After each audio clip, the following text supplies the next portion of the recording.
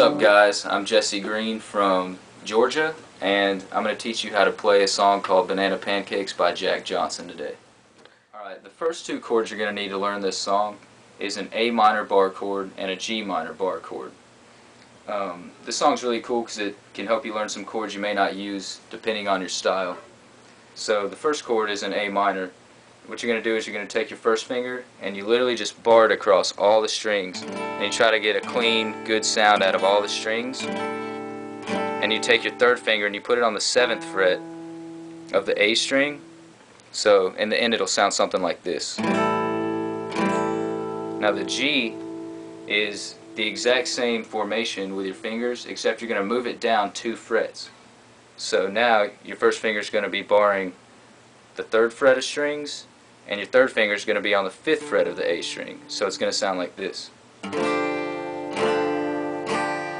So these are the chords that are used mostly throughout the song. Alright, the next thing you're going to need to learn after you have perfected the A minor and G minor bar chords is the runs that Jack Johnson does in the song. The runs are really cool because it helps, your playing sound a lot more lively, give a lot of movement to the music, and it definitely catch a lot of people's ears. So I'm going to jump right into it here.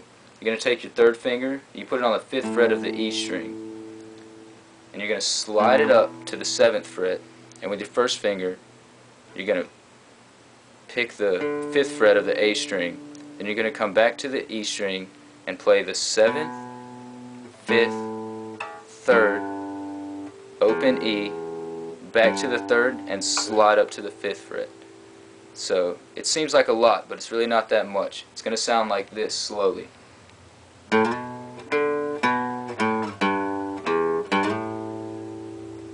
Something like that. The next run is really similar. It's almost the exact same thing, except at the end you're not going to slide from the 3rd fret to the 5th fret. So it's going to be the exact same thing we just did. It's going to sound like this slowly.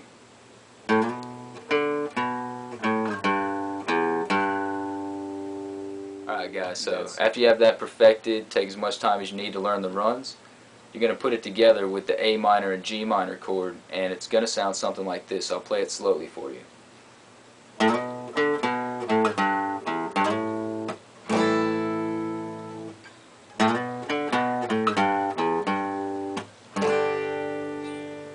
Okay, and now this is what it sounds like on the actual tempo of the song. Sped up just a little bit. Just practice and work your way up to this tempo.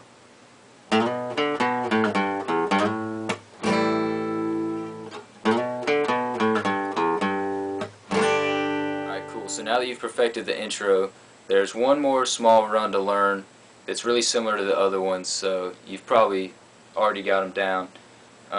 When Jack Johnson starts to sing, the run changes up just a little bit, and he slides up from the 5th fret on the E string to the 7th, to the 5th fret on the A string, to the 7th, back to the 5th, and then on the E string he plays the 7th, 5th, 3rd, and slides back up to the 5th. So if you're not exactly sure what part of the song that is, he varies the run just a little bit when he starts singing, so it's this part of the song. Can't you see that it's just raining? Okay, so coming out of the run, there's one more chord I'm going to have to teach you. It's a D7 that leads into a 4-chord progression, and it's kind of funky, but you'll get used to it. It looks like this. It's a D7, kind of bluesy, and you just take your third finger, put it on the 5th fret of the A string, second finger on the 4th fret of the D string. You're going to take the 4th finger, put it on the 5th fret of the G string, and your first finger is going to be on the 3rd fret of the B string. Just it's a nice little lead-in for this chord progression I'm about to teach you. Okay, so now I'm going to show you on tempo the intro with the 3 runs I've just taught you, and the chord, the D7, that's going to lead into a new chord progression. It's going to sound like this.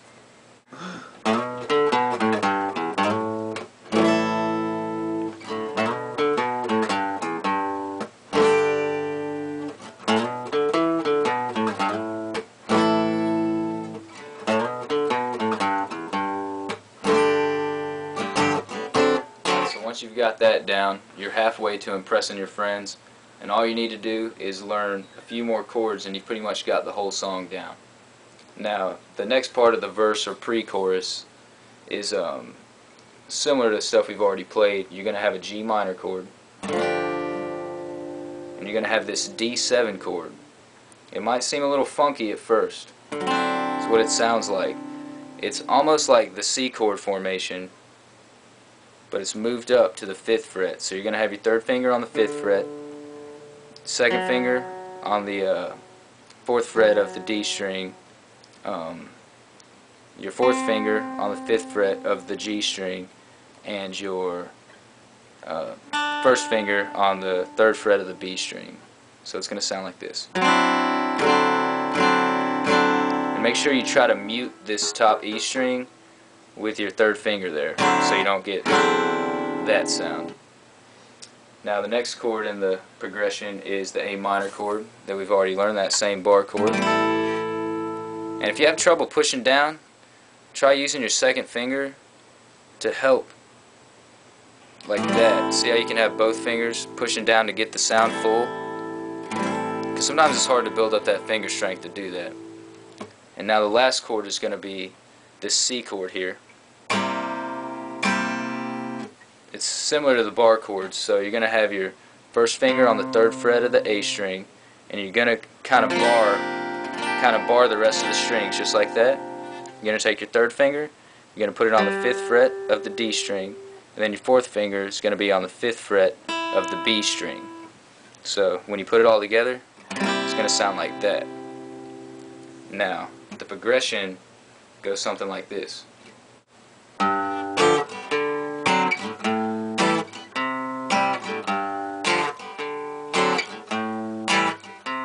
Slower, it sounds something like this.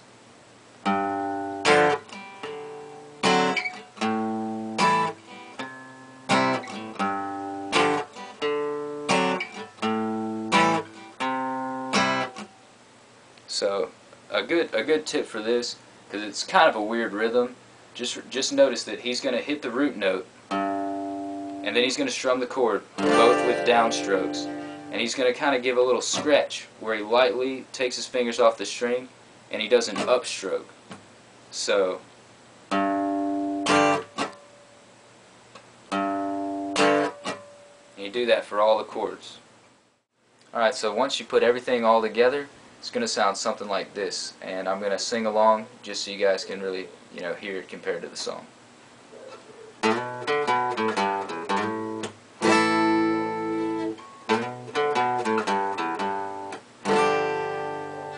Can't you see that it's just raining? There ain't no need to go outside. But baby, you hardly even notice when I try to show you the song is meant to keep you from doing what you're supposed to. Waking up too early, maybe we could sleep. Make you banana pancakes, pretend like it's the weekend now. It's the basic gist of Banana Pancakes by Jack Johnson. Baby, you hardly even notice when I try to show you the song is meant to keep you from doing